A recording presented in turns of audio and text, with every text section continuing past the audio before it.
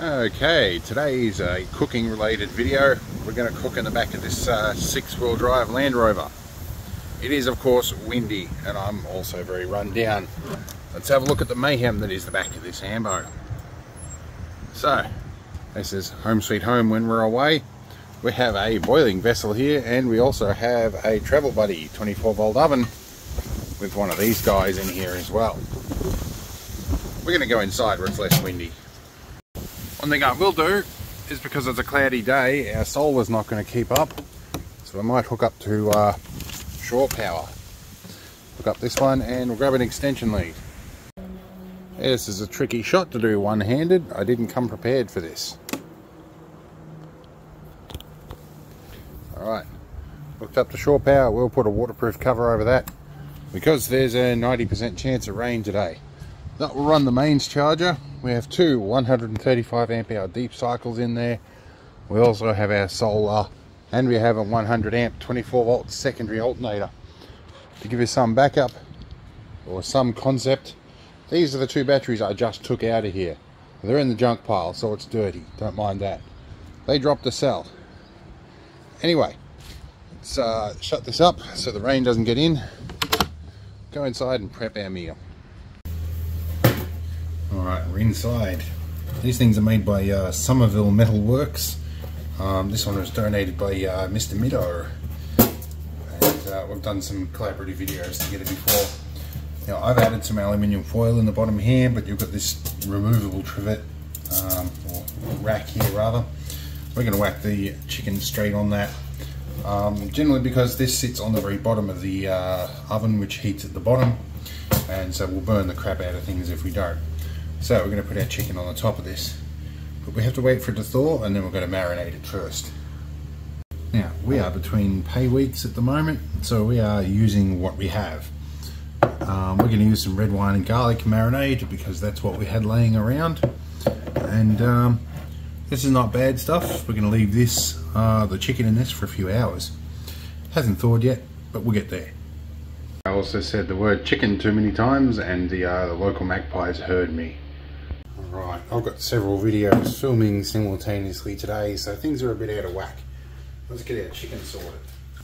Now this really feels like they packed this chicken with water, just to make it weigh a bit more. This is from our local butcher and they're pretty good, but they do get the chicken in from elsewhere.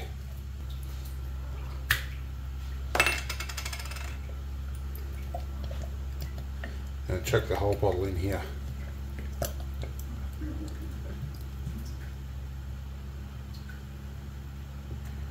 Alright, we'll rinse that out and reuse that one. Alright, get all this mixed around in here. Let it defrost in marinade. One additional step here.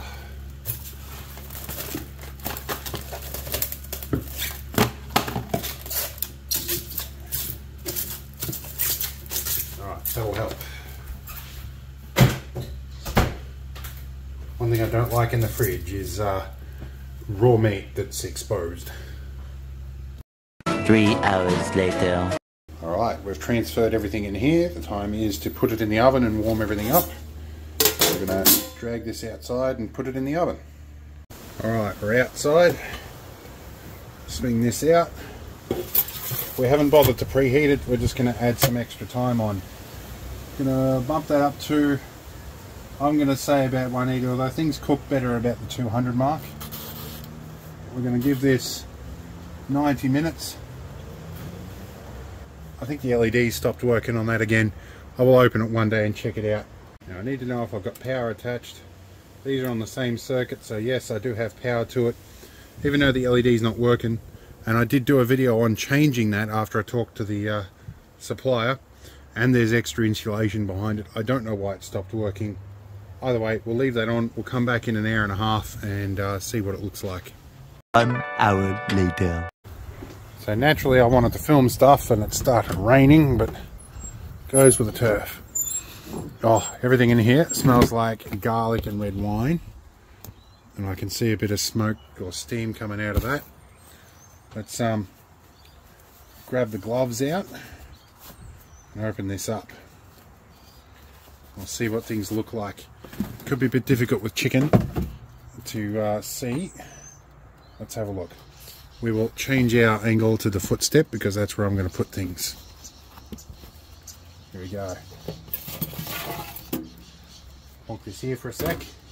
Shut the oven door. We'll give it a good look at the top. Oh, it's looking pretty good. Yeah. I'll give it about another 15 minutes. Is about how long as it's going to take for the veggies. And we'll come and get it. My apprentice is doing some filming right now. So we'll see how the camera work goes. We're about to pull the meat out of the oven here. So we're going to turn things off. Turn it down. Ding, off it goes. Turn off the battery connection. There we go. We're going to take this inside. We'll sit it there for a minute. Close oven. Actually, I might leave that open to dry out. It might be a good idea. Alright, let's bring this inside.